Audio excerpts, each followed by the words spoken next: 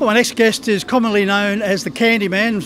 I prefer to call him Mr. Reliability. Once again, he's had a wonderful start to the new season, and I refer to Victoria's star rangeman, Greg Sugars. Well, Greg, another flying start to the season, leading the State Drivers' Premiership, and also your wife, Jess Tubbs, in the top 10 as far as the trainers are concerned. Yeah, that's right. No, it's been a terrific start to the season. Yeah, I was sort of actually looking at it thinking I might be a bit of a quiet first month or two, but it hasn't turned out that way, which is really pleasing. Greg, from a famous family, as we know, and condolences, or belated ones at that, as far as the passing of your grandfather, Len Sugars, back in September. What a legacy he led as a person, but also as far as the industry is concerned. Yeah, absolutely. Great man, and you know, he lived a long, healthy, successful life. So yeah, it was sad to see him go, obviously, but yeah, hopefully his legacy is going to live on for quite some time yet. And yeah, sad to lose him. He was obviously a terrific supporter of myself, and I don't think he ever missed a race that I was in. So yeah, sad to see him go, but yeah, he lived a great life. He started out as a butcher, but when Globe Derby formed, he certainly got attracted to harness racing. Yeah, that's right. He sort of started the Sugars family involvement basically as a hobby through harness racing, and it was quite a successful one at that. And yeah, as time grew, and my dad came along, that they sort of got bigger and bigger, and then Dad took it basically as a professional operation from there on in. So yeah, a lot of history involved there. Yeah, certainly your dad Ross took it to a far new level.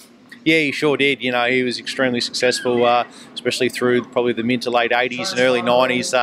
Had a lot of success, and you know, set quite a few records along the way. So yeah, he certainly had big shoes to fill, or I had certainly had big shoes to fill. So hopefully, I'm on my way there. Oh, you've done that certainly, Greg, in spades. What's the most important lesson you would have learned from Ross? Oh, basically work hard. You know, it's a pretty simple and common lesson to learn, I think, in harness racing. And you know, harness racing, it's not an easy life, as a lot of people know. And if you're not willing to work hard and put the hours in and be dedicated to your horses, then you're not going to get the results that you're going to strive for. So no, my dad, he's just been an absolute inspiration as far as work goes, and he has a work ethic, you know, second to none.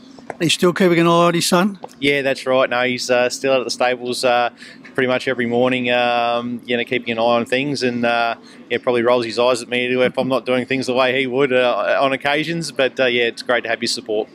Greg, we often forget about the strength of South Australian racing going back a couple of decades or so.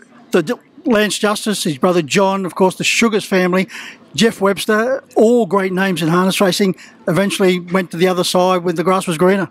Yeah, that's right. Obviously, well before my time, you know, South Australia probably had as strong a industry as nearly anywhere else in Australia, and over time it was an unfortunate steady decline, and where it got to the stage where it's pretty hard to make a career out of it. And yeah, as those names you've just mentioned all sort of had to move elsewhere, and predominantly obviously all those guys went to Victoria, and have all done a really good job. So it just shows the calibre of horsemen that South Australia has produced over many years is quite high, and it's great to see that, you know, they've all sort of gone on and done a good job elsewhere. Should also mention your sister Kylie also does a wonderful job. Yeah, that's right. No, she's hands-on with us. She works for Jess and I, and trains a few of her own herself. And yeah, she's really got my father's work ethic installed into her as well. She's a terrific worker. She's there every day, rain, hail or shine, and her attention to detail with her horses is, you know, second to none. Greg, you had ready-made role models, but apart from the Sugars family, who else was a big influence on your career?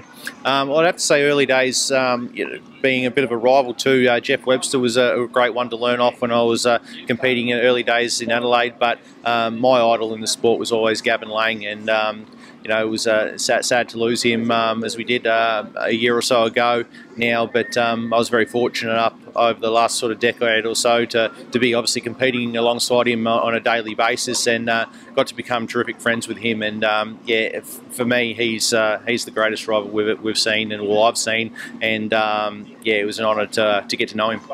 I'm not surprised with that answer, Greg, because I watch you drive, and I've watched you over a number of years now. Very reminiscent of Gavin's style. Yeah, that's a pretty high compliment. That's as good as it gets for me, so I appreciate that. It's sort of not something, you know, I didn't go out there to sort of be a copycat or you know, try to replicate him, but certainly a lot of the chats I've had along the way and with Gavin have certainly given me probably a different outlook on the sport that I may not have had without those discussions along the way. So yeah, if I can at the end of my career, if I can be held anywhere near the same regard as what he was, geez, that would be a dream come true. Well, Greg, we're just about now into the Miracle Mile Carnival full tilt. What can we expect from the Jess Tubbs and Greg Sugars combination?